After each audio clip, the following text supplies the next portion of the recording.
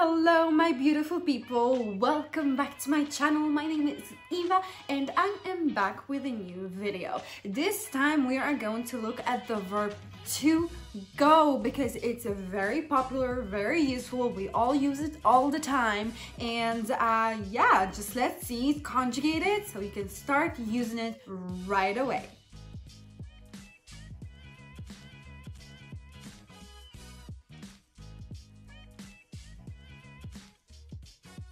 So as you know, in this series, we conjugate the verb in its past, present, future, but I also add on the conditional subjunctive case and a second type of a past tense. So we have a lot to uncover in this video, and we will start by seeing this verb first, the present tense, so you can start using it right away. The infinitive of the verb to go is iść. Iść. I know, it's it's crazy sometimes when you think about it, because it has she and chi beside each other, and that kind of make it a little bit hard to pronounce, but don't worry, take it easy. Most of the time we conjugate it anyway, and its past tense is a little bit easier to pronounce, I hope, at least. So the infinitive iść, iść, iść. Iść, iść. Sometimes you hear the people when they speak kind of get rid of the chi sound and say ish, which is incorrect. And yeah, I mean, if it's accented too much that you can make it out really easily, then the pronunciation is just incorrect. But we hear native speakers speak like that, but let's try to avoid it because we're learning the language. And yeah, just try to make it very soft and fast. Of course, when you speak at a pace, the sounds of the letters she and chi are not so accented, so you don't have to accentuate them. Okay, so that's how it sounds in the present tense. Ja idę, idę, idę, idę. The N letter is never pronounced when it's at the end, and we just pronounce it as a normal E. So, ja idę, ty idziesz, idziesz, on, ona, ono idzie, my idziemy, wy idziecie, oni, one idą, idą. So that was the present tense, and now we will move to another tense, the future simple, okay? So the future simple, I like it because it's very handy to know how to form it, and we form it basically as you see it here by conjugating future tense, the verb to be, and adding the infinitive. So I know that here you might try to practice then the pronunciation of the infinitive, but once you grasp it, it's very handy. Ja będę iść, będę iść. Ty będziesz iść, będziesz iść. On, ona, ono będzie iść, będzie iść. My będziemy iść, będziemy iść. Wy będziecie iść, będziecie iść. Oni, one będą iść, będą iść. So that was the future simple. As I said, it's super handy because once you know your future tense of the verb to be, you can form a future tense of any verb, basically, if you know its infinitive. We of course have another future tense, and that's the one we will see right now. This is the future complex. I know it seems a little bit complex, but it has the same idea. We still use the conjugated verb of to be in its future tense. So we have ja będę, that stays the same, okay, as we can see here, but the infinitive is no longer an infinitive. It is being conjugated in its past tense variation, okay? And as always, I have the feminine marked pink and the masculine marked blue, and the black is for it form, okay? Third person singular. It follows a pattern. You can compare it with the last verb, the verb to want, I believe it was, where we looked at that. This kind of pattern of hearing the wi, dwi, all of that will make more sense with more verbs that you will continue exploring. So focus today on just, you know, learning the verbs so you can actually use them. And the more you get practice of them, you will make it out, okay? Because they always follow the same pattern. So this one is pronounced like this. Ja będę szedł if I am a man. Będę szedł. If I am a woman, I will say ja będę szła. Szła.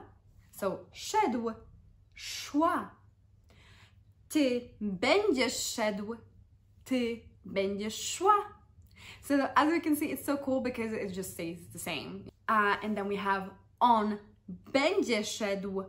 Ona będzie szła. Ono będzie szło.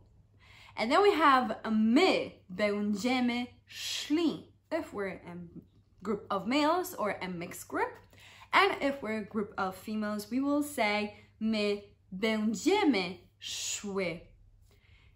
Wy będziecie szli. Wy będziecie szły.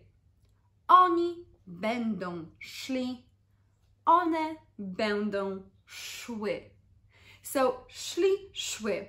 The important thing you need to remember, of course, is when do we use this future complex instead of this future simple? And that is the answer. One of the most important rules when you must use the future complex, because a lot of times the verbs are interchangeable, is when you create a sentence with two verbs and the second verb is in the infinitive. That's when we must use the future complex.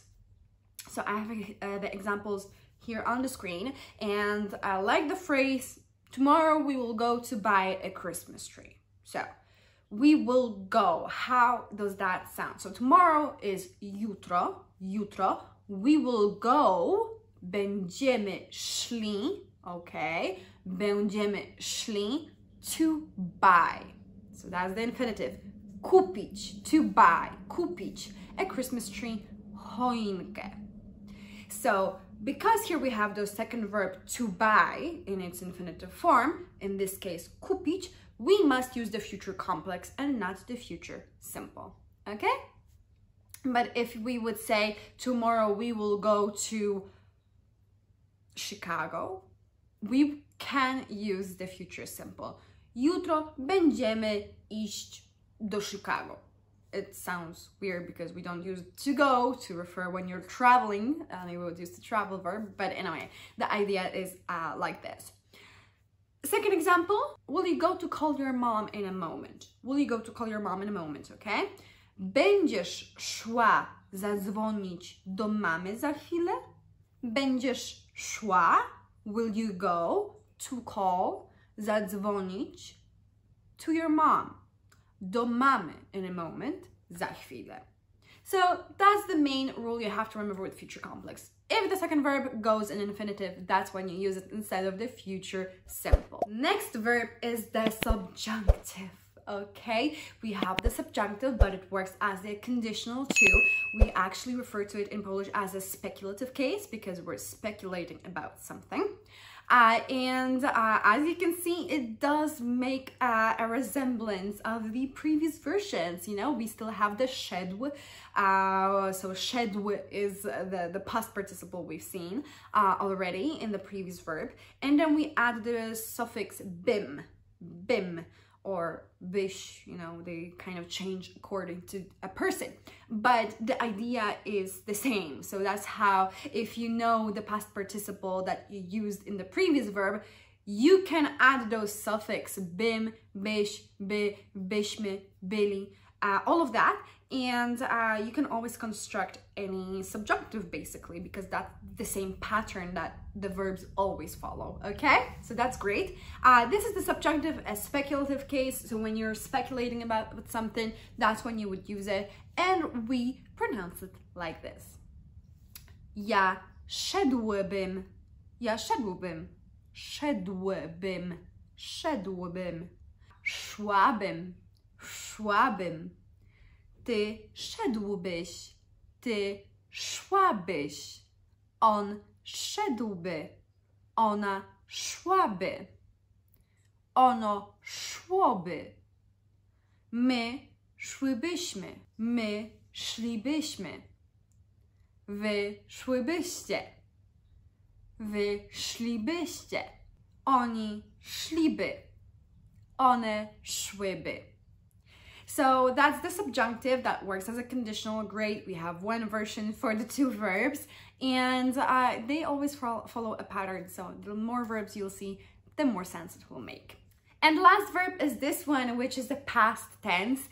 It's a different past, kind of a past tense that we have in Polish, and it's called the non-terminated, niedokonane. So basically, it's an action in the past that is not yet finished, okay? It's basically the meaning, and that already is self-explanatory in terms of when we use it, whenever we refer to a past action that has not been finished, terminated in the past.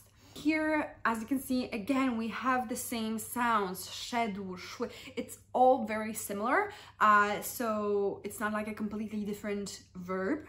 It follows a pattern. And let's pronounce this one. Ja szedłem, if I'm male, if I'm a female, szłam. Ty szedłeś, ty szłaś. On szedł, ona szła. Ono szło. My szliśmy, my szłyśmy. Wy szliście, wy szłyście. Oni szli, one szły.